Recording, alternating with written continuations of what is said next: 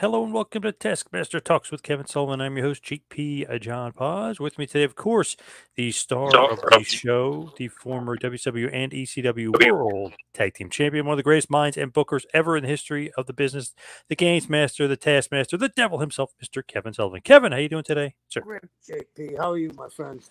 Doing good, doing good. Can't complain. It's interesting. I always say the Devil himself, and I thought that was always your nickname, but now recently, I don't know if you saw this or heard this, you had the nickname stolen from you by MJF. I don't know if you knew that or not. No, good luck to him. What do you think about that? That's cool. Good for him. Is that a little homage to the Taskmaster? I don't think so, but it's he fits the part. I mean, I'm a big fan of his. Huge fan. The kid he's the closest thing to staying in character. And he stays in character, so it isn't the closest thing. He's like a throwback, and he's a great talker, great performer, and lately I've seen he's put on some size and he's cut. So he's got covered all the bases, that's for sure. I've noticed he's definitely been hitting the gym. He's a lot bigger than when he was gone for a few months. So he's definitely hitting the gym and working out. Smart thing to do. Absolutely. He knows where he wants to go. He has a direction. And I think that we're going to see, to me, he's this era of Roddy Piper. Wow, high praise. Yeah, and deservedly so. Why do you think that, though? What about him kind of stands out? Piper could talk from the beginning. This kid talked from the beginning. It's not easy talking when you're brand new, because you're under the gun. All your comrades are watching you.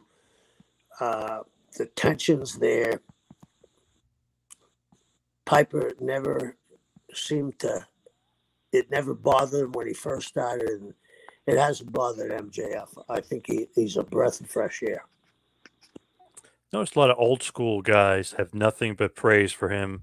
They love him, the veterans of wrestling. They love him. Why is that? Like, why is he such a throwback? Why does everybody seem to be, enthralled by him rather than a lot of other guys in AEW? Well, here's what I think, too. And this is no knock to anybody.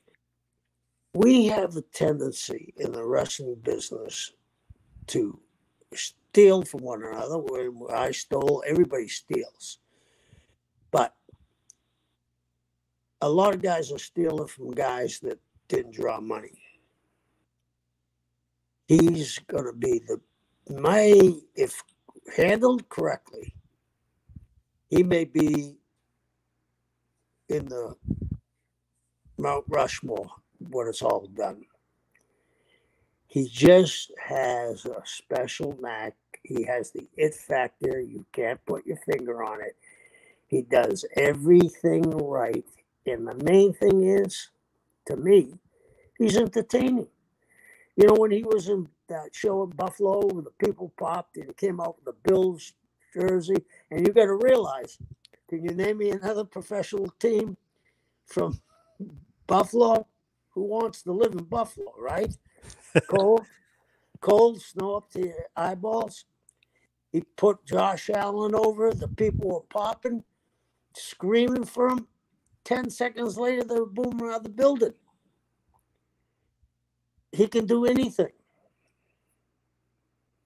That was great. That was masterful, too, because he had him up, he had him down, he had him up, he had him down. I mean, he was very much like that old school wrestling mentality where you play the crowd. The crowd's not going to play you. Yeah, he was doing Piper.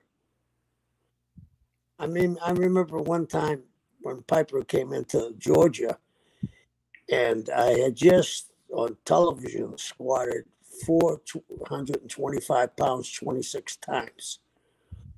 Piper said, my hat's off to Mr. Sullivan. He squatted 26 pounds 425 times. I mean, just the little left-handed swerves. I mean, that's what I see in this kid, and he stays in character. And I'm sure it must aggravate some of these wrestling journalists because, they think they're in on the joke. Well, he must piss them off.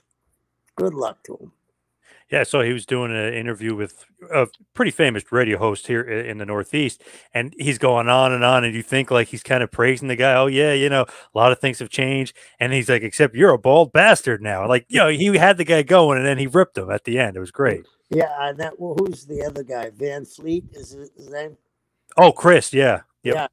Yeah, and he gives off that. Chris gives off a great vibe. And did you ever see the interview with him when he had him order him food? No, I didn't see that. Oh, I like to watch Chris's stuff. I got to check that out. It was great. It was great. That's so funny because you think like, okay, we got the guy in for an interview. It's just going to be, a normal interview. We're going to go over some stuff, and he totally throws some curveballs and some great stuff. I love that kind of stuff. Yeah, I do too. And the people do, obviously, because he's over.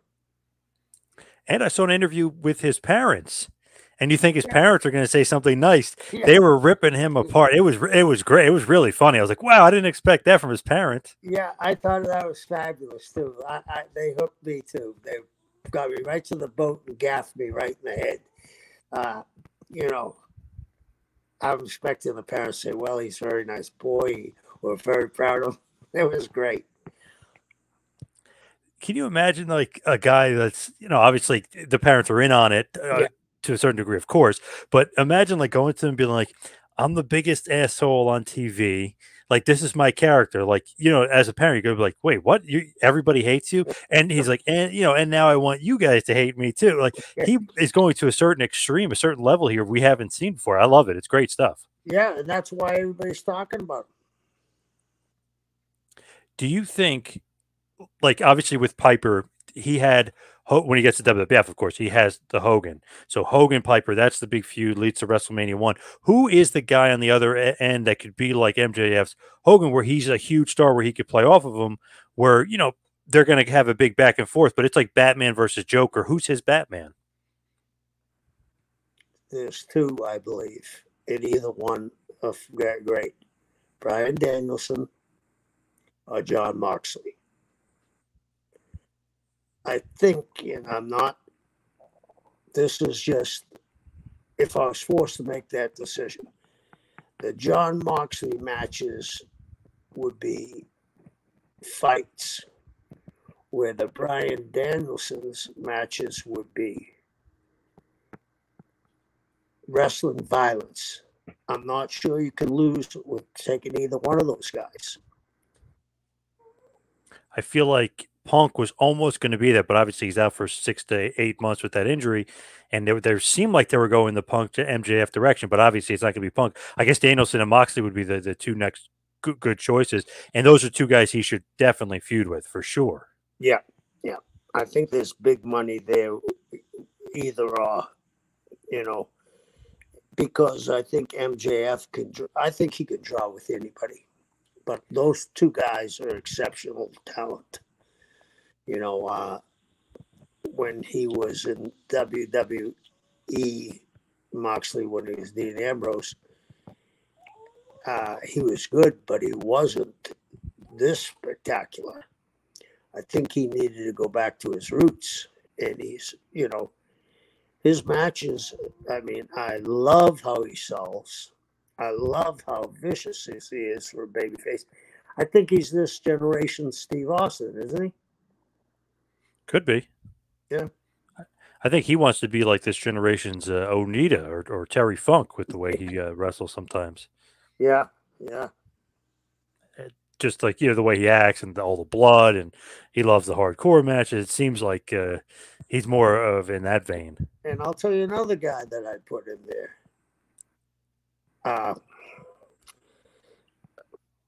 The kid from New Jersey, I'm going blank. I just drew a blank. The kid that got suspended for pushing Janela. Not Janela, the other kid. No. I know. What? He got suspended. Didn't they? There was another two guys that got into a fight backstage because supposedly. Oh, Eddie Eddie Kingston? Kingston. That's who I meant. Eddie Kingston. JP, can you edit me not remember the guy's name? Yeah. Okay, please. Eddie Kingston is another one. You know, I was on a card with Eddie Kingston about 2 months ago, and he is something special too. They got a great group of guys there. What do you like about Eddie? The way he sells again. I mean, I saw him take a bump, and I said, "Oh, he blew out his knee." When he came back, I said, "You okay?" He said, "Yeah, it's just selling." And the way he makes that comeback and that backhanded punch that he does, Yep. nobody does that. He's just different. He reminds me of Dusty. Wow, that's another high praise for Yeah. Eddie Kingston. Yeah. They got a special group of guys there, that's for sure. You have a different outlook than a lot of the other like old school guys. Usually, the Cornettes, the World, or even Dutch, and some guys, they always rip on AEW. They don't like this guy, don't like that guy. You're kind of the opposite. You like a lot of these guys. I like most of the guys that I know that, hey, it's evolution. I remember when I first got in the business, and this is before me, when Buddy Rogers started doing high spots, he called them sequencing. There's actually a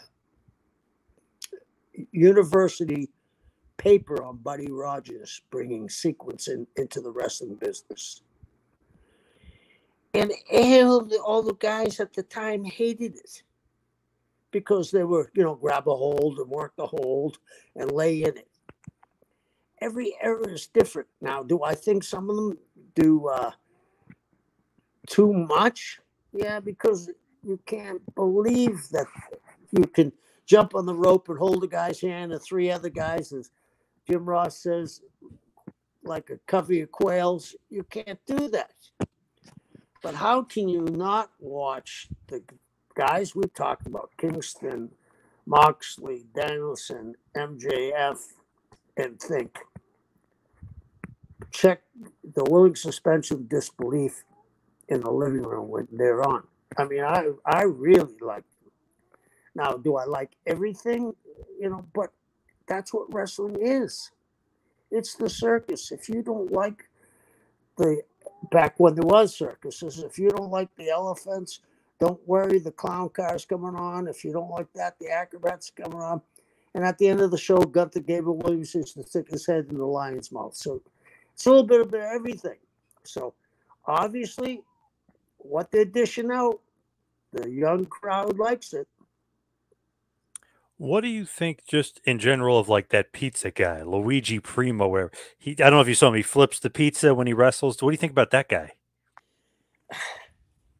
It's like back even before my time, Crybaby Cannon. He cried. Did you ever hear do you know who he is? Yes. Funny gimmick, but weird. Yeah, funny gimmick, but weird. So do I personally like no. I'm not a ha-ha guy, but I know you have to have some ha-ha in there. The greatest high spot I ever saw in my life. Did I ever tell you? No. Barry Windham and Moolah against Adrian Street and Miss Linda. The thing has been, during the matches when Barry was wrestling Adrian would try to kiss him, right? Barry'd get out of the ring. So they're in the match, and it's very big crowd. They do this spot where Barry's in there with Adrian, but they have the double knockout or double down. But Barry goes into the ropes and ties himself into the ropes with his arms spread eagle, right? Adrian comes up and looks at him. He takes out his lipsticks and just pours it on, right? He runs down across the ring to give him a kiss. When he does, Barry bends over and Adrian kisses Moolah. Adrian sold it like he had stuck his face in a cow shit. The building went crazy. And that was in Florida, where there was violence in wrestling. You need to have it, but it's got to be a little bit make sense for your product rather than just thrown in there. Yeah, you got to have haha, but I don't believe haha draws money. I think the willing suspension of disbelief is still there when they see the people we were talking about. But it needs to be got haha needs to be in there. Cornette had haha when he had Smoky Mountain. You know what I mean? We sometimes forget, and I'm not knocking Jimmy. Sometimes we forget. In our memory, the grass was always greener, the beer was always colder, and the women were always more beautiful. It's evolution. And they're doing a hell of a job, I think, right now with it. And both sides. WWE too. I feel like AEW has some good stuff, some bad stuff, some in between stuff. I mean, they're, like you said, it's a circus. Some stuff you're gonna like, some stuff you're not gonna like. I feel like MJF is definitely, I don't know, it feels like 90% of people would say that's great. Maybe not even 99 would say that's great character, great television. Like, he is like somebody, to me, flagpole guy. When they originally were talking about they had these 4 pillars, he wasn't being mentioned, which was strange. He's got to be one of those pillars. He got to be. Well, I think so too. And I think the people we mentioned, I mean, if you and I were starting a football team and we had a draft, how could you go wrong with choosing MJF, Eddie Kingston, Danielson, and Moxley? How could you go wrong? That would be a great draft. There is a solid 10 to 12 years of drawing money. I don't see how you could go wrong. And then you bring in other things too, I mean, when the Patriots were big, they actually signed Doug Flutie. You remember that? Yeah. And he drop kicked that field goal, extra point. Do you remember that? Hadn't been done in 50 years. Yeah, you could do the drop kick. Yeah. Yeah. So there are things that they can do, but I don't think they can go wrong with the guys they got right now. Those guys. Yeah. How would you book MJF? Like, he's not champ right now. How would you book him? Would you make him champion? Like, what would you do with him? First of all, I hate when guys say he doesn't need the belt. Okay. When I was a kid and I loved wrestling, I couldn't have been more than 17, 16.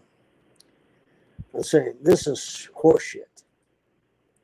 And my friends that bought it all the way said, why? First of all, I had wrestled amateur 10 years, but I knew Andre should have been the world champion. But then they gave me the reason because he went to different territories and all that. So, okay. MJF needs to be the champion someday.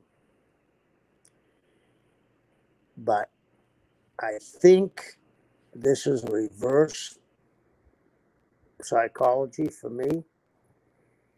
I'd make him have to fight to get there. I'd almost put him in he's not going to be a babyface. He's going to be a heel, but I put obstacles in front of him. So when the time he became the champion, he was ready to turn. Almost like the reverse what they did with Roman Reigns. You can't tell me they knew people hated Roman, but they went with it because they knew he wasn't prepared to draw as a babyface. First of all, he's too good looking. He's going to be in Hollywood someday. We all got to realize that. So enjoy him when you can. And he got booed out of the building, and he took his lumps. And then when he turned, it made all the sense in the world. You could put, after that interview he did in Buffalo, you could put him as a heel, and the night he wins the belt, become a babyface if things are thrown in his way. If he gets caught, we'll say in a title match, and he beats the guy for the title, but the guy's legs underneath the rope, so we go to instant replay, right? Right. And all of a sudden, the match going to start again. He gets disqualified because he's so pissed off. We could do things like that. They could do things like that for him, where by the time he came, it would be like Dusty. When Eddie Graham never turned Dusty Rhodes. The people did. When Dusty was booking in Jimmy Crockett, when Rick Steiner turned babyface, Dusty didn't do it. Dusty and I were together one day, and we looked at each other and says, how many more weeks can we go without turning him? And that's when he was with the Varsity Club. I said, the quicker we do this, the better off we're going to be. We did it about 2 weeks later. There's some things some people have. I mean, I could see this guy, and I'm not one of flip-flop guys, but this guy could have a hell of a run as a heel, and I think he'd even be a bigger babyface. You know, there's some things he's got going from outside of the business, too. One of the proudest moments I ever saw was the Washington Post, the editorial system, when I had pushed Bill Goldberg, the head rabbi in Maryland, Delaware, or maybe he was even watching D.C., wrote a piece on Bill Goldberg. You know, back in the day, you know, the fighters were black, Italian, Jewish, and Irish. He has a strong standing in the Jewish community. We don't see, I mean, how many baseball players can you name that were standout stars, like Sandy Koufax, maybe Kevin Euclid? So he's got that going from too. So I think it's very good he's got a standing in that community. So hey, I know in this day and age, we're not supposed to be tribal, but unfortunately, we are. I mean, there's something, you know, when people say, we're American, but when people ask you, what nationality are you? You don't say America, do you? Nope. Say, where with me? Because we still have a connection. My grandparents were from there. My mother was born on the boat. So, I mean, we still have a connection from the old countries. So I think, I mean, this kid can't miss. They can't, I don't think, unless something drastically goes wrong, they can't miss either. Oh, yeah, hopefully no injuries or anything, because you really can't miss with this guy. But you're right, I would keep him heel for a little bit, but eventually I feel like the crowd's going to turn him babyface because he's so over. It's crazy. Yeah, and I would keep him heel for a long, long time. I wouldn't do it in a year. I mean, I'd make those people beg. Beg to turn him, you mean? Beg to turn him babyface, basically? Yeah, beg to turn him. Start cheering him when he's kicking people, you know? It's almost like Flair to a certain extent in the 80s when he was so popular, but you didn't turn him babyface, but he would get cheered a lot. Yeah, think about this. Ric Flair wrestled Ricky Steamboat, booed out of the building in Chicago. 10 seconds later, he was being cheered with Funk. Oh, down in Nashville, yeah. Yeah, was that Nashville? Yeah. Yep. Chicago was the first one, right? Yes, yep, Chi-Town Rumble, yep. Yeah. Man, that was crazy because that was almost like an MJF thing, too, because he went from cheer with the Josh Allen to booed. Flair booed against Steamboat, cheered when Terry Funk beats him up and tries to put him through the table for sure. Yeah. Switched. Yeah. And I think this guy has the capability of doing this, what Rick did. Did you see them teasing turning him babyface? Like slowly, like him thinking about handshaking, babyface guys, and he's. I don't know if they're doing that as like a tease or if they're really thinking about it, but they're kind of making him question things as far as like cheating. Well, I'd like to know what the end goal is, because I think in my head, you better get this run as a heel from him, and you can have a magnificent run for year, maybe year and a half pushing it. But when he turns babyface, he's going to sell more merchandise than anybody ever sold, I believe. And that's where I was saying at the start of this, at the beginning, I was talking about the devil himself, because I was getting emails from Pro Wrestling Tees and ShopAEW.com that he has new merchandise with the devil himself, and he wore that devil mask, almost looks like your little horns, and it says the devil himself MJF, and they're making the little figures of it and T-shirts and everything else. So he's doing the devil himself stuff, but I don't know. Seems like maybe it could be a little homage to the Taskmaster. Probably doesn't even realize that, but good for him. Good for him. I'm glad everybody's doing well there. I'm glad everybody's doing well. WWE too. What did you think when they did the controversial angle where he leaves the building? He doesn't want to work there. He was gone basically for a month and a half, almost 2 months. And then he came back at the All Out pay-per-view and he wins that chip. He's the number one contender now. But what do you think of that angle that they were doing, that he wanted a new contract, he wanted more money? They were trying to do the Brian Pillman thing. Yeah, and I think they had a long-range goal there, but after what happened, they needed a stopgap. And that was the smartest thing they could have done, bring him back, get the heat off themselves. But yeah, I think it was a Brian Pillman thing. It was a loose cannon. And it was done pretty well, too. Because the kid can do anything. Did you like that, though? Like, trying to be almost so inside. Remember he said F you, and they had to bleep it out and, like, all this other stuff. Like, do you like that stuff, though? Or was that kind of like too much? Like, come on, we know what's going on here. I think people knew what was going on, but I think some people still thought, I have from friends that are real wrestling fans bought into it and said, oh, this kid's become too big for his britches. So they must have had a great plan at the end of this, JP. And if we knew what it was going to be, we could really make that call, but not knowing the full extent of what they had in mind, because they had to bring him back, right? Had to. It's, and they made it look like he was leaving. What did he take? How many from Wardlow? How many power bombs? Was it 6? Oh, yeah. Wardlow, yeah. Yeah, Wardlow. It would look like, that was the end of the wrap up and the goodbye. Do you think, though, that was, I don't know, to me, it was just like, it's like this day and age, we're not going to fall for that stuff. But Tony, really, he wouldn't talk about it in the press conferences. He wouldn't talk about MJF. I don't know. Did you think it worked, though, at all? Because to me, it didn't feel like it's just like, okay, just bring this guy back, or you guys need him. You desperately need MJF on the roster. I think you knew it. People that are really deep into wrestling know it. But I think a lot of people don't spend as much time watching and talking about wrestling.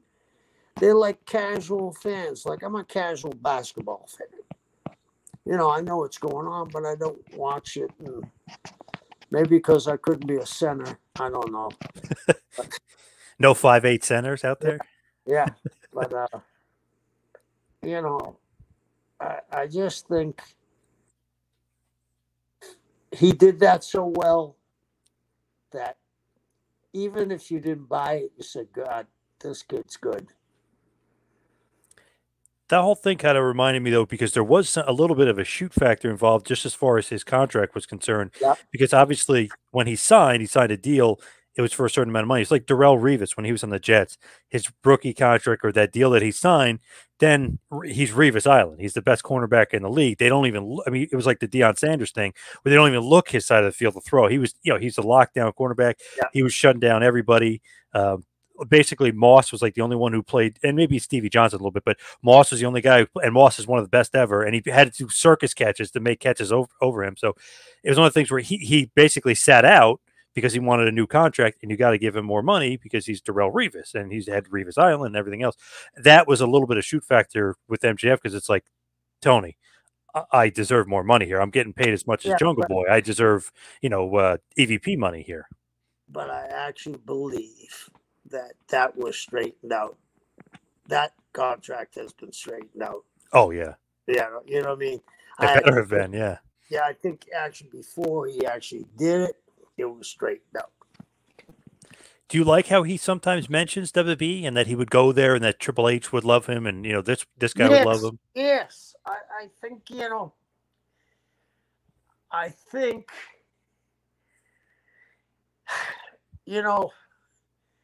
I remember the AFL, American Football League, the Patriots, the New York Titans, the original LA Chargers, the Dallas, Houston Oilers, the Dallas Texans.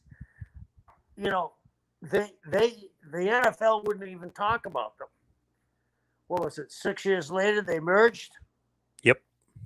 You can't, in today's information age, you can't not talk about your competitor. I don't think. And I think the way he does it, he puts himself on a stage where people think he's right.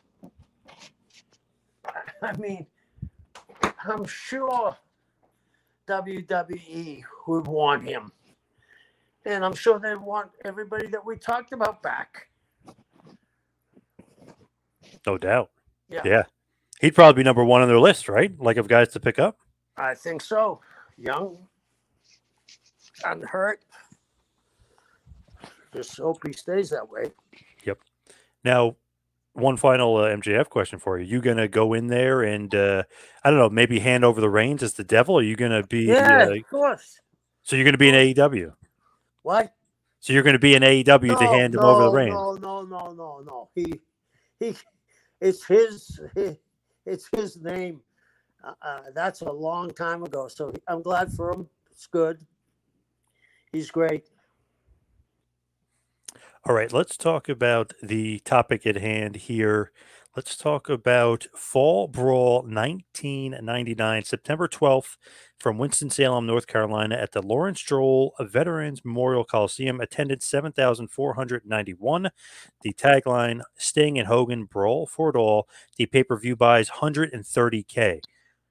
Not terrible, but not great. 130K. I mean, kind of would hope for more from Sting and Hogan, but 99 here, you guys are really floundering. Right. What do you think about that? Like, not happy with it, happy with it? Okay, it's okay.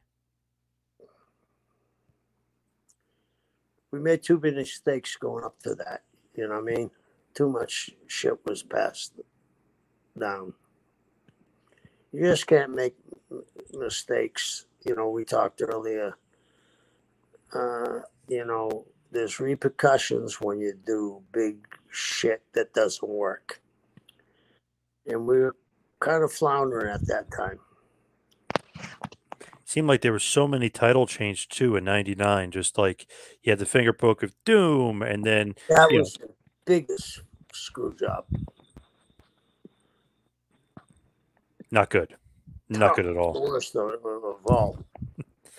Then it was like Nash is champ, then Hogan's champ, and then I don't know, you keep just switching the titles. Okay, then Flair is champ, and then DDP is champ. Then Sting is champ for an hour, and then he loses it back to DDP, and then DDP loses to Nash, and then Macho Man wins it, and then and then Hogan wins it the next night, and then he's feuding with Nash. It's just so many title changes and so much back and forth. It just absolutely, I don't know, it was crazy. It killed the title. Yep. It killed the title. They're playing hot potato with it. And on April 26, 99, when you had the 2 title changes, you had that long Nitro, obviously. Sting wins it. He beats DDP. That's the last quarter hour you guys ever win. When Wow. Sting beats, so it's like, I mean, that to me is like a red flag. It's like, holy shit, okay, maybe Sting should have held on to the title. You're winning that quarter hour, but then DDP wins it back at the end of the night. I think he pinned Nash to win it back in a 4-way. But it was like, oh my god, it's like you never even saw a quarter hour win after that. So I mean, in a year and a half left of WCW, so I mean, that just sounds horrible. Then you look at it like, man, that is horrible. It is horrible. Very bad. So when you look at that and you move forward here, where are you at this point in September of 99? I'm on the helping Kevin. There was me, Mike Graham, Bob Mole, and I think that was it. And Kevin Nash, of course. So at Road Wild, Hogan beats Nash, and Nash is forced to retire. Did Nash do that angle just because he wanted to be like a booker? Was he injured? Like why the angle of the Nash retirement? I think he wanted to spend more time on the booking end.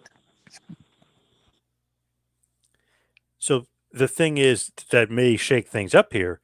2 days before the pay-per-view, Eric Bischoff is fired by Harvey Schiller. So on 9/10/99, he's gone from WCW, and the pay-per-view is on the 12th. So did that change things? Did that rock the boat? Did that shock the world there that Bischoff's gone? Of course, it shocked the world. I mean, nobody saw that one coming. Nobody. Why did it happen?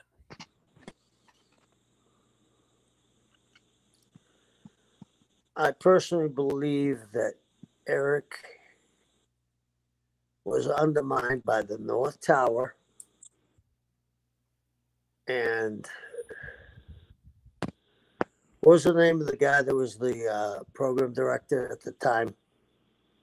Was it Bill Bush or Harvey Schiller? No. Bob Dew? No. I'll think of it. Bill Shaw? No, it wasn't Bill Shaw. He was the head of Turner Entertainment.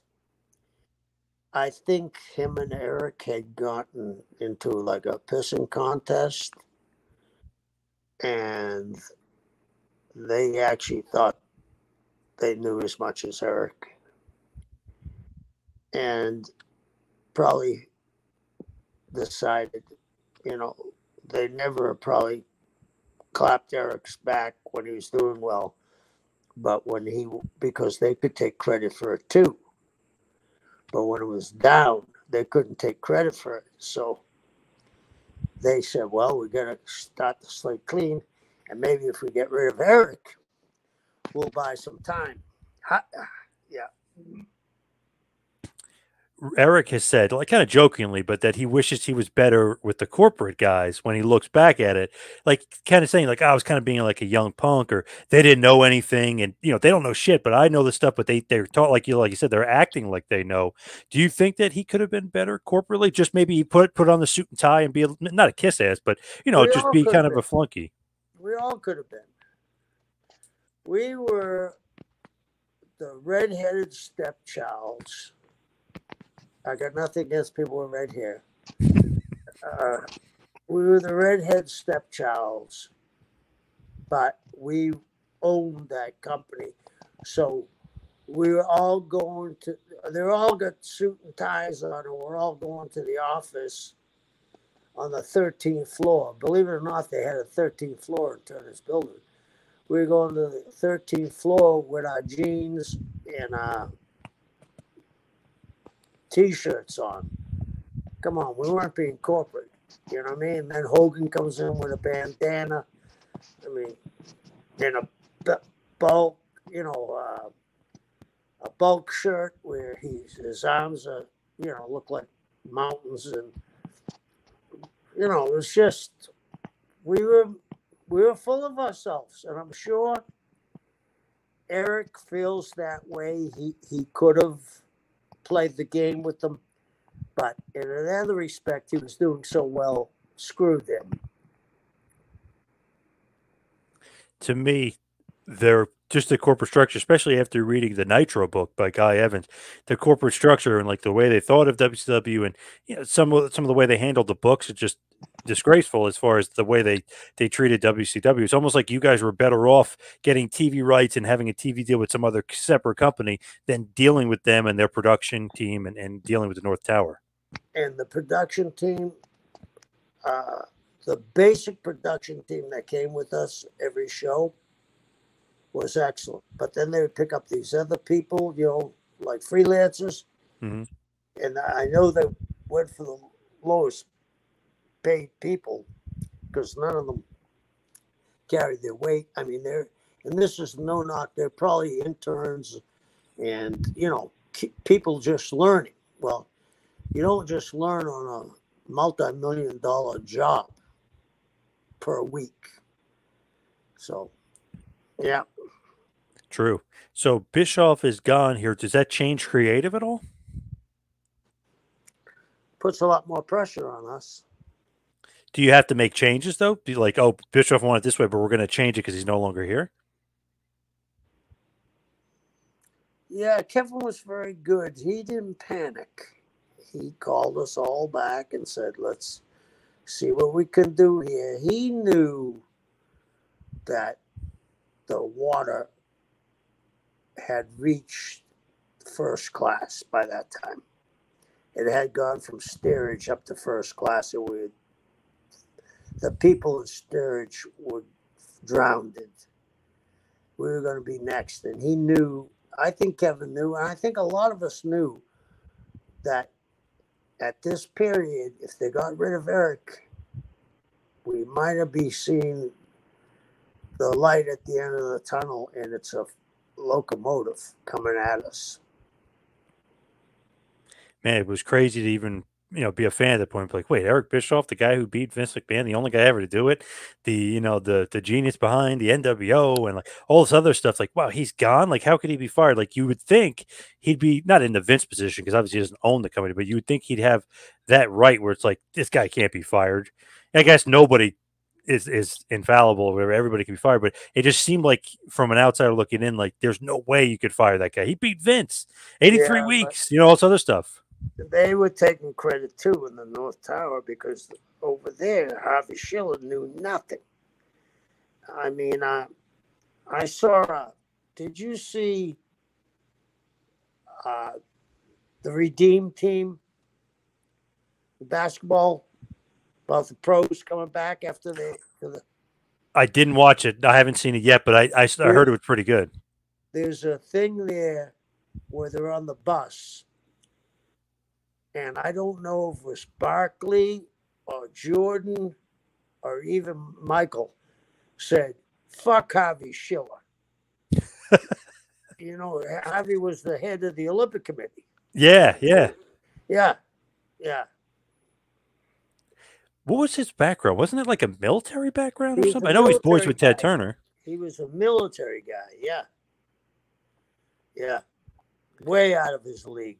I was going to say, like, how does he fit in with sports and I don't have WCW and Bischoff? I don't have any idea. Because I remember that storyline on TV. Remember you guys brought him in and he fired Bischoff on TV? Yeah. That's got to be weird. He fires him on TV. 6 months later, he fires him for real. It's like, oh, my God. Yeah. The only thing was, Bischoff was still getting paid, right? So he got let go, but he's still getting paid. Yeah. And then when they brought him back, they had to give him more money. Good for Eric. That's like Bray Wyatt. Now he got fired. Now he's making more money coming back, working less dates. Good for him. That crazy how that works out? It's like, wait a second. You fire the guy. I guess you probably regret firing him. You have to bring him back because he's a huge merch seller.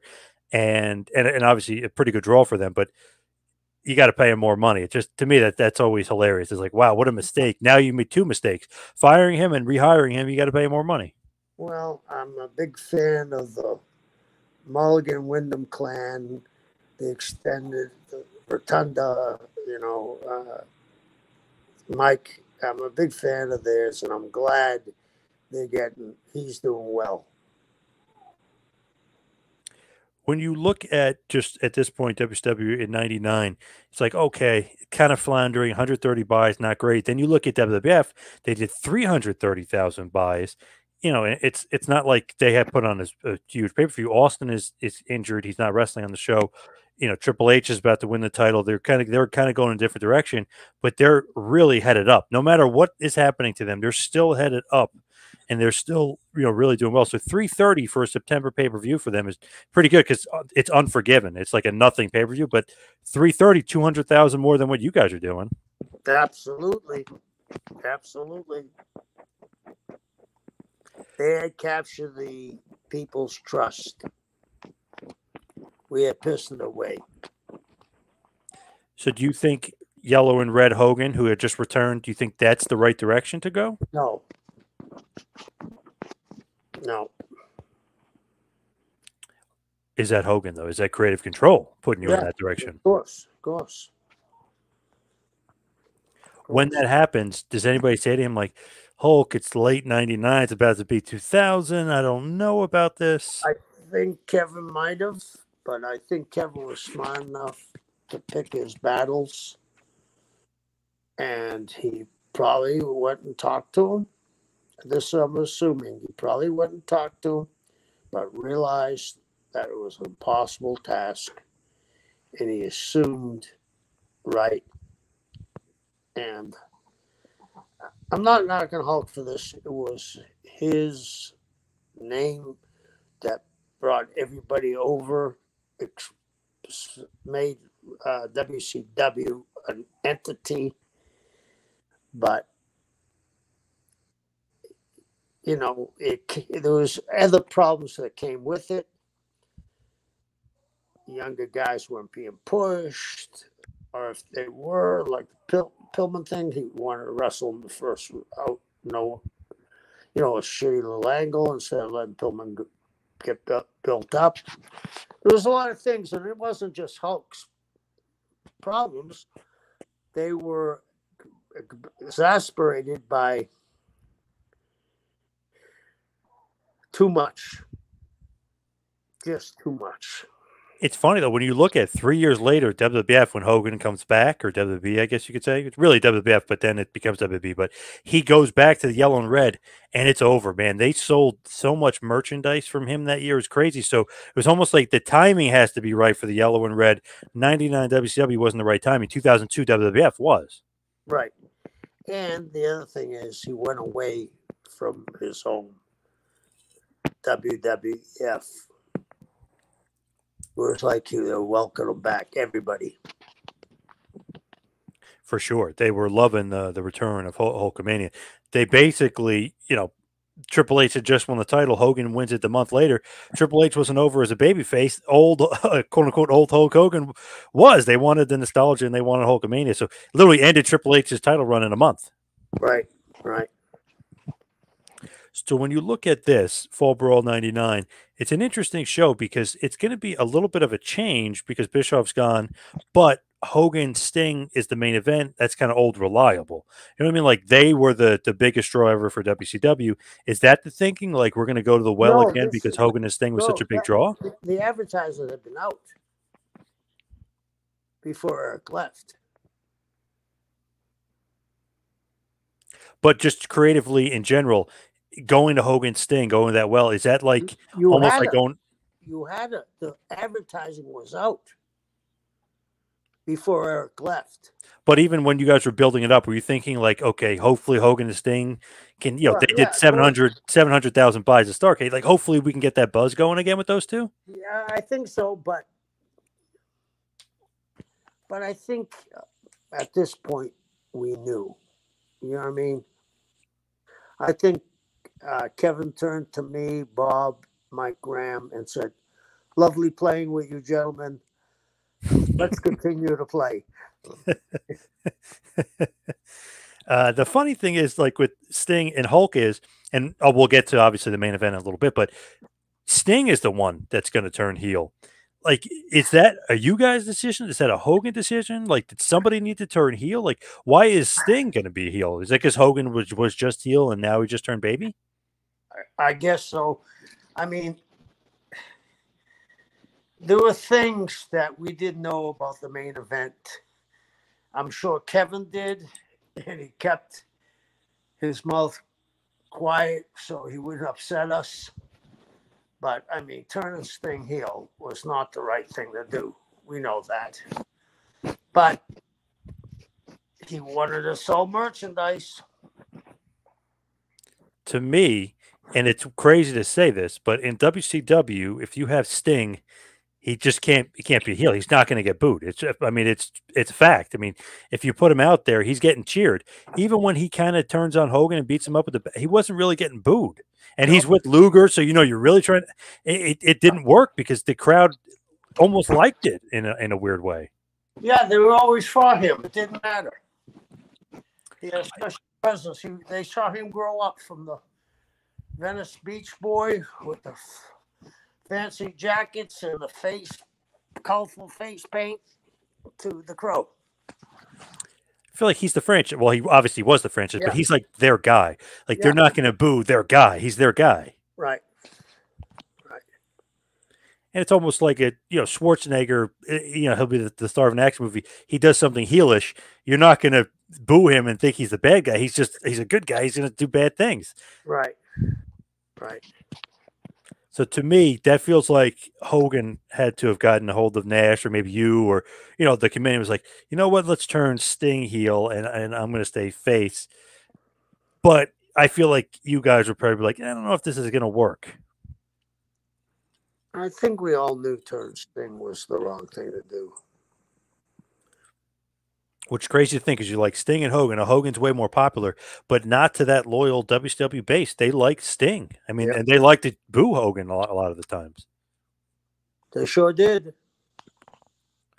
So the pay-per-view starts. It has a nice little video package for Hogan and for Sting, and they're teasing Lex Luger's involvement, which obviously is kind of foreshadowing Sting kind of going to the dark side with Luger and being a heel. You got Shivani, Heenan, and Mike Tenay on the call. Your favorite trio. Right. You love those guys. And the first match up is the 6-man tag match, the Filthy Animals, which is Rey Mysterio, Eddie Guerrero, and Billy Kidman versus Shaggy 2 Dope, Violent J of the Insane Clown Posse, and Vampiro.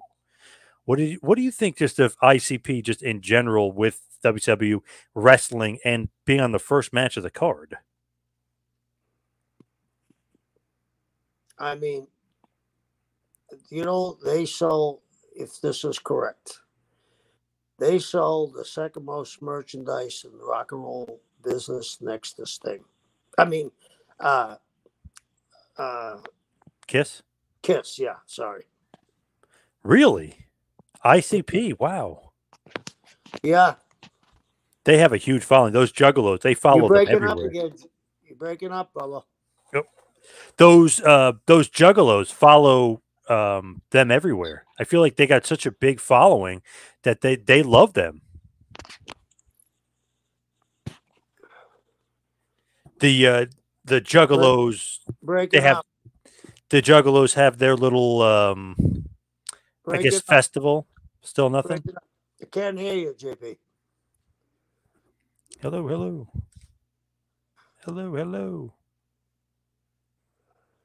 Can you hear me? Hello. I hear you, but you're reverbing like you did last time. I wonder why that is. Weird. What about now? Hello. Better. Oh, better? Okay. Maybe you got to stay closer here to you. No, I got it again. It's something that you must move during the. Something's loose because it almost happens every week, right? Yeah, it happens a lot. Yeah. Yeah. Now you're perfect. Oh wow. Okay. Yeah. Okay. I was saying the Juggalos have such a big following. They have festivals, and I mean those fans travel everywhere for them. Yeah. So I guess our idea was to bring them in. I guess it was the forerunner of Bad Bunny, right? Yes. And I think that's what they were looking to do, and to widen our audience, which wasn't a bad idea. So the Filthy Animals, Ray, Eddie, and Kidman win over Vampiro and ICP in about 14 minutes. So good opener, actually good match. ICP look good. I mean, obviously you're wrestling Eddie and Ray. You're probably, they're going to look like $1 million even if they suck, but they were actually pretty good. They were pretty decent, being surprised. I know they're huge wrestling fans, and obviously Vampiro carried it quite a bit too, but 14 minutes seemed long, but it was a good match. Yeah, I remember that match because I was shocked. I give the posse the do. I never thought they'd be able to do as well as they did, and they did. Ray here, he seemed to be having a bit of the injury bug in WCW. Again, your microphone. Damn, I'm trying not to move. Hello, hello.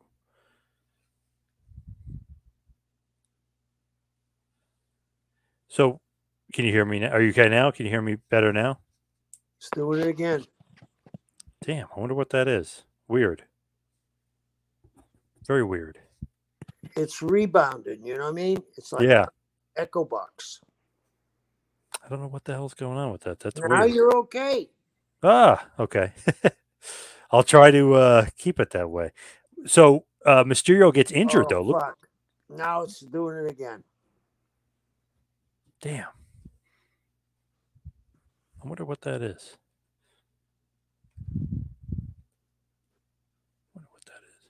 Do you think it should plug in?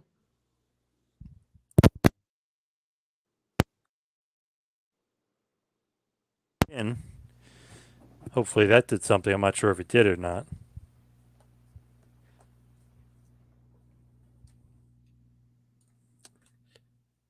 Still doing it now, or is it better? No, now it's great.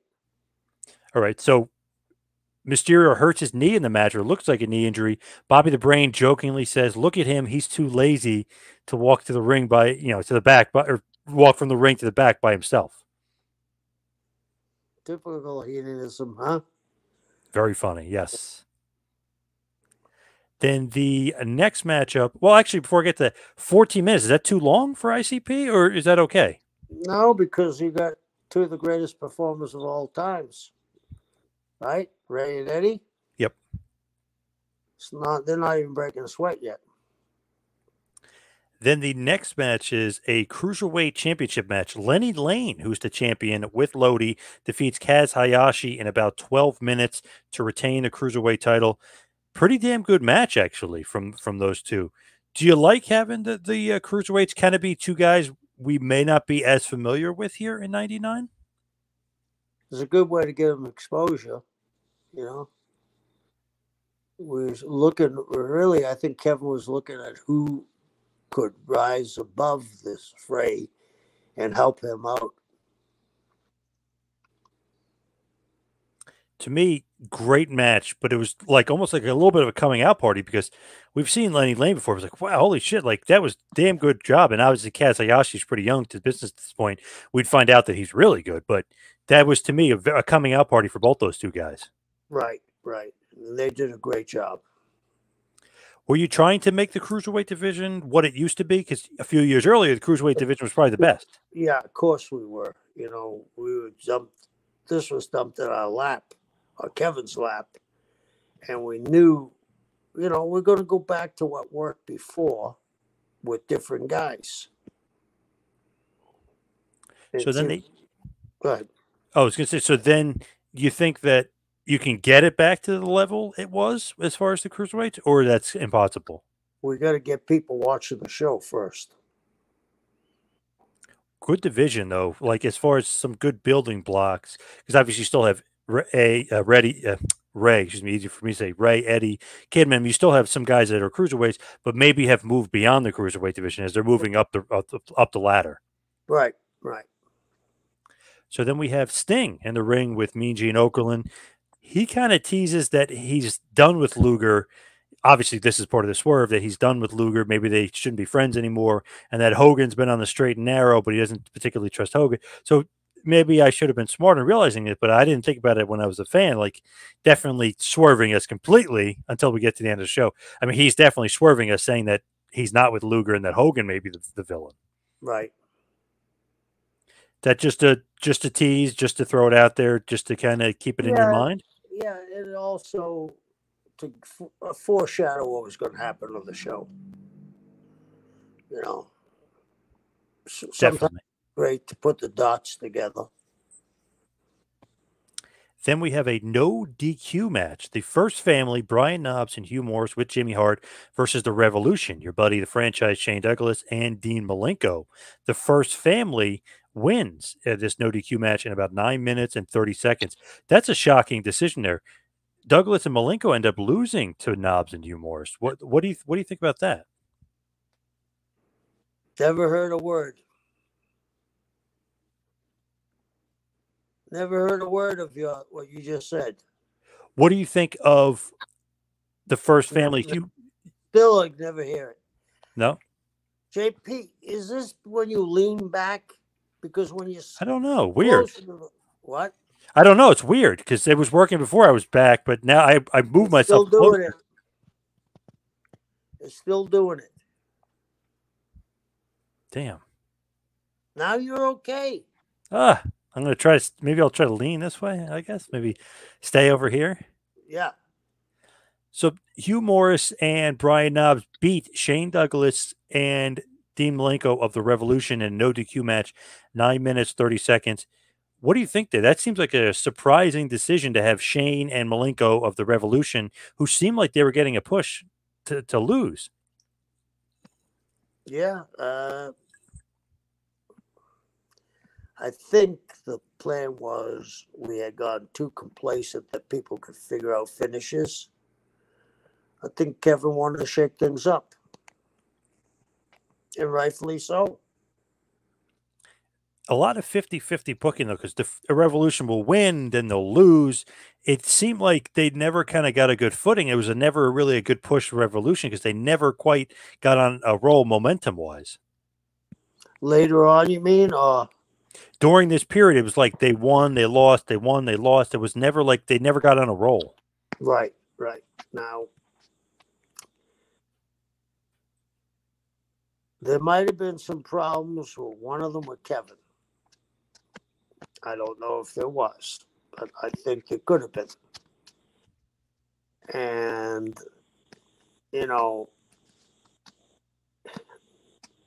Kevin wanted everybody to be loyal, and he was right.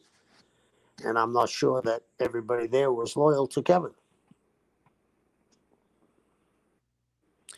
I just wonder if they were to get a good push, like Malenko, like would they have wanted to stay? Because obviously a few months later they want to leave. Like I wonder if they would have wanted to stay had the Revolution been booked better and had things been kind of going more their way.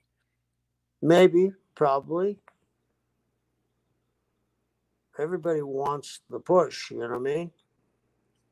This was surprising because Knobbs and Morris in '99 weren't usually getting a lot of wins. So that kind of threw me for a loop too, because I definitely thought the Revolution was going to get the win there. Yeah, and again, it's Kevin trying to shake things up, I believe, Eric just, I'm sure there was a conversation from the North Tower with Kevin. Hey, what this been doing before hasn't working. Kevin want to at least show them that he got the message, I guess. So the next matchup, Rick Steiner defeats Perry Saturn to retain his television championship in 9 minutes, 23 seconds. Rick Steiner, Saturn, pretty good match, pretty good hard-hitting match. Seemed like Rick Steiner was getting a bit of a push here. Like, he's a TV champ, but he hadn't really lost in a while. He was getting a lot of big wins. Yeah, Nash and Rick are very dear friends, and Nash saw the ability that Rick has. We all did, right? Rick Steiner is one of the best. Love Rick Steiner. Yeah. Here, they go to the back, and Okerlund is now interviewing Hogan. Hogan says he won't stab Sting in the back. It'll be a straight-up match, and that if he wanted to turn on him, he would have done it already. Again, teasing something there, right? He just kind of keeps teasing something's going to happen. Yeah, putting the dots out there. You chum in the water, you just keep on throwing bait out. You got the hook set. You're going to grab something because you're going through the chum bucket pretty good. They also mentioned Buff Bagwell was scheduled to be in the next match, but he's not in the building. So they mentioned that there will be a replacement. Where was Buff? Was he really injured? Like, what happened to Buff at this point? Or did he no show? Was he having some No, extracurricular problems? no, I think he was hurt. I think he was hurt at this time. I think he had a knee or shoulder injury. So we get Berlin, who's Alex Wright with this new German gimmick with the wall, defeating Hacksaw Jim Duggan in about 8 minutes. Nothing great here, nothing to write home about. It's almost like Germany versus US. This is almost like, like a little bit of like a throwback to 1945, World War Right. II kind of stuff. What do you think about Berlin, Alex Wright? That gimmick, like he's way different than what we're normally seeing out of Das Wunderkind. I think it could have been done well, but remember the original video? It looked like there was marches in the street of Berlin. You remember that? Nah, come on. Come on. We don't need to go back to Hans Schmidt and the von Brauners giving goose stepping and giving the Nazi salute. Come on, we're better than that. That was a weird gimmick there. That almost seemed, and it wasn't Russo because this is right before he comes in, but that almost seems like a Russo gimmick. Berlin with the wall, like Yeah. it just seems like it to me, but obviously it was not. Yeah. So then Buff comes out. Buff Bagwell comes out, said his plane was late. He just missed the match. He kind of confronts Duggan. It doesn't look like, can wrestle, whatever. So he must have been hurt, but they kind of tease something with Buff and Duggan and they kind of go away and they go to a video package. But it's interesting there. Like, maybe did you know Buff was hurt, but you wanted him on the card anyway, kind of thing? Yeah, I think so. And they wanted to get Berlin that spot and continue something. I think Kevin's idea was to get a three-way between those guys and then eventually break into tags with the wall in Berlin against Buff and Jim. So then we go to the next match. Harlem Heat, Booker T and Stevie Ray defeated the West Texas Rednecks, Barry Windham and Kendall Windham with Kurt Hennig on the sideline. Harlem Heat wins the tag team championships in 13 minutes. What do you think here? I guess maybe was Hennig injured that he gets filled in with Kendall here? Yeah, exactly right. And why not? To me, they always talk about great tag teams. I don't hear the Harlem Heat mentioned that often. To me, they were exceptional. Love them. One of the greatest tag teams. This is their 9th reign here. They end up winning it 10 times, but man, they're definitely one of the best. They got to be top 10, one of the greatest tag teams. I think so. I definitely think so. Do you like the West Texas Rednecks? Do you like that gimmick? No. Hey, I've been living in Florida for so long. I don't think I'm a East Coast guy anymore, really. But that's when I grew up. I just thought that was way too Southern. Rap is crap. Remember? Rap is crap. Yeah. That song. Yeah, that was a great song. Yeah, great song, but it wouldn't stand up today, would it? Probably not. Every one of them's a multi-billionaire. You got to love it, though. Rap is crap. Come on. Yeah. So the next match you have Sid Vicious defeating Chris Benoit to win the United States Championship in 11 minutes and 50 seconds. Pretty good match here. Not great. They would have a better match, obviously, in a few months when Benoit defeats Sid and takes the title. But Benoit looked good in the loss here, looks strong in defeat. Obviously, there's a huge size difference here, but Benoit can work with anybody. It doesn't matter. What do you think here about Sid going over and Sid winning the U.S. title from Benoit? Kevin was really high on Sid. The rest of us were really high on Benoit, and he didn't get hurt at all because later on down the line, in a few months, he's going to win the world title. It got to show that he could work with a big guy, not get hurt, and get the big guy over, so they both walked out pretty unscathed. To me here, does Sid need the U.S. title, though? Does he need to be the U.S. champ? I think he needed something coming in with all the calamity that we've been through. You know, Kevin was the one that said, "Hey, we can't be switching the belt like this." When you look at it, Benoit wins the title, months later and leaves. Do you think this loss here, he was pissed that like, oh, I'm losing? No, No. no. Hey, you got to know your place. As great as he was, he's going against the guy that drew nothing but money in his lifetime, right? Sid's 6'8", Chris was 5'7". Sid's right at 300, Chris 220. Yep. It didn't hurt him. It made him stronger. It made it believable when he won the belt later on down the line. I don't think he'd be pissed about knowing where he was going. I liked it. Pretty good match. Nothing great. I think their match later on at Sold Out would be better, but that pretty good match for the most part from Sid and Benoit. I mean, Benoit could work with anybody. I mean, forget about it. Right.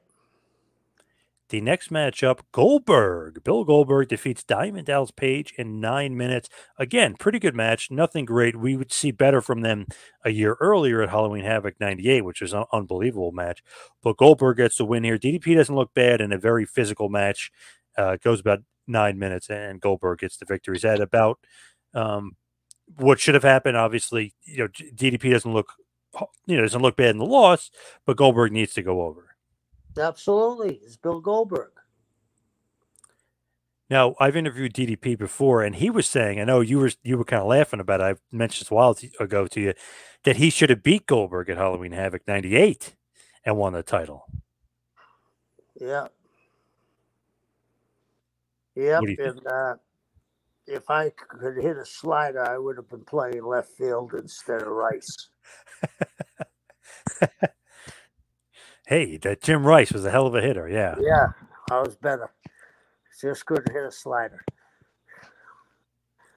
I just think that so many guys are like, oh, I should end the streak. I should end the streak. Like DDP, he's kind of fallen right into that trap there, like of the guys who should have ended it. But it wouldn't have made sense at that point, though. Babyface. Did DDP really need that? Did Goldberg really need that? I don't know.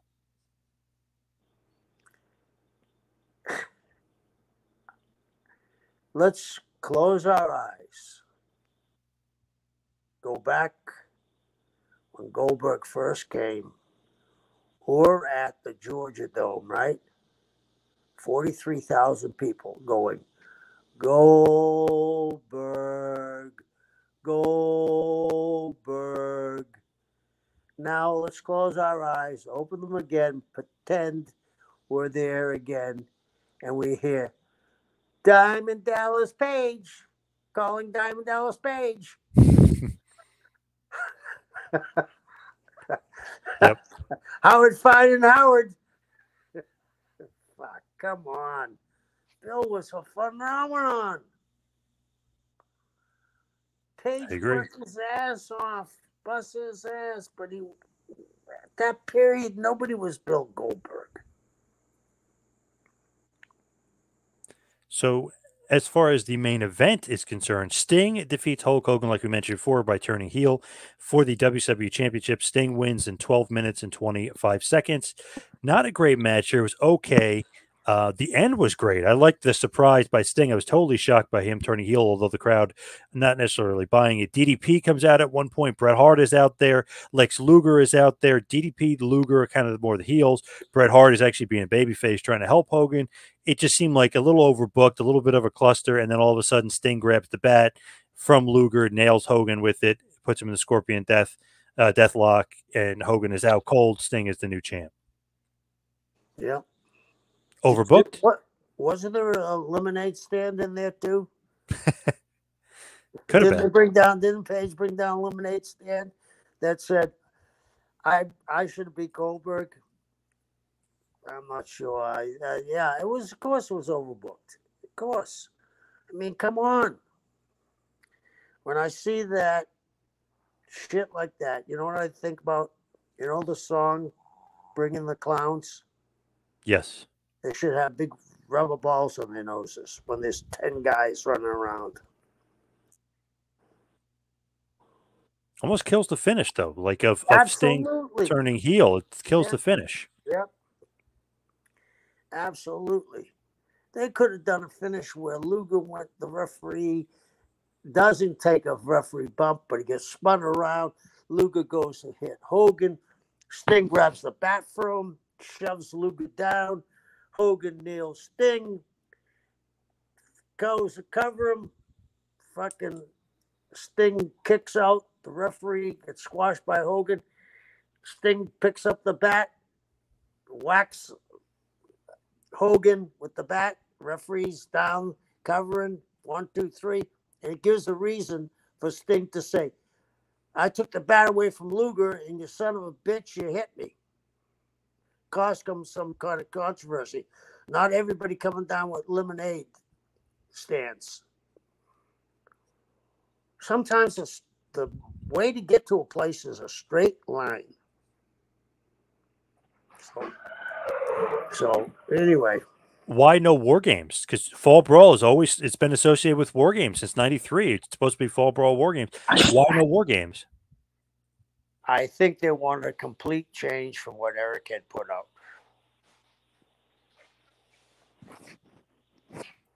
They felt it wasn't working? It obviously wasn't. It wasn't. But War Games seemed like it always drew decently, or it always did pretty well. I think they wanted to try to erase Eric's, because they thought everything was coming from Eric. They didn't know Dusty created War Games. I think they were trying to erase Eric at this time. To me, that's disappointing. Like, oh man, War Games. That was kind of like, I don't know, something at least to get into for the Fall Brawl event. Like, even if it wasn't that great, you're just into it. Love War Games. Such a cool concept.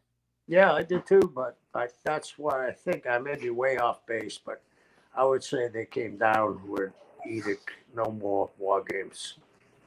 AEW now does Blood and Guts. They copied off of it. WWF Survivor Series is now called War Games. So Triple H said there's going to be, like he did in NXT, male and female War Games, which obviously, you know, he's a Dusty disciple for his booking. He got that from Dusty. He admits he got that from Dusty. I mean, they always mention him. So Triple H is going back to War Games. I don't know if you knew that. Yeah, I did. I'm glad. Good for them. You like that? Yes, yes. I mean, it's you know, Dusty's legacy, and it should be kept. Weird that Vince never did War Games. Like, as soon as Vince has gone, Triple H is like, "Boop, War Games is on the main roster." Like, no brainer to me. Think you want to give Dusty that credit? Please. Please. H does. Triple H does. Different person. So what do you give this event? Thumbs up, thumbs down, thumbs in the middle? Thumbs in the middle, kind of pointing down, though. I feel like the opener, Filthy Animals against Vampiro and the ICP, the Dark Carnival, I felt like that was pretty good. Lane versus Katsuhashi was good. I like Vicious and Benoit. I like Goldberg and DDP. And the turn was shocking, but I didn't really like Sting Hogan that much. So better than the last few WCW pay-per-views, but not great. Like, not, I guess in the middle, why we get the same way. You had your moments, but then you had some big stinkeroos in there too. Yeah, yeah. So what would you put it at? Right in the middle. Okay, okay. Wouldn't go up or down. I'd put it right in the middle because there was some good stuff, there was some bad stuff, but nothing that I would put my thumb up for. Okay. So let's head towards the plugs. You can follow me on Twitter and Instagram at 2Man Power Trip. Check out the website, tmptempire.com. Of course, follow Kevin on Instagram at Taskmaster Talks and go to Pro Wrestling Tees, prowrestlingtees.com. Go to the Kevin Sullivan store. Kevin, what else you got going on? Well, I'm down visiting my lovely daughter in Florida, and I got nothing going on, so I'm having a good time. Nice. That's the way it should be. Yeah, yeah. All right. I'd like to thank everybody for... Oh, you got something else there, Terry? No, I said thank you. Oh, I thought you were going to say, oh, I'm going to go fishing. I'm going to go hunting. I thought you were going to say something now. No. No fishing? Wow, I'm surprised. No fishing. Oh, I will be going, but not for a couple of days. All right. Thank you, everybody, for listening. We'll see you right back here next week for a little Taskmaster Talks with Kevin Sullivan. We'll see you next week, folks.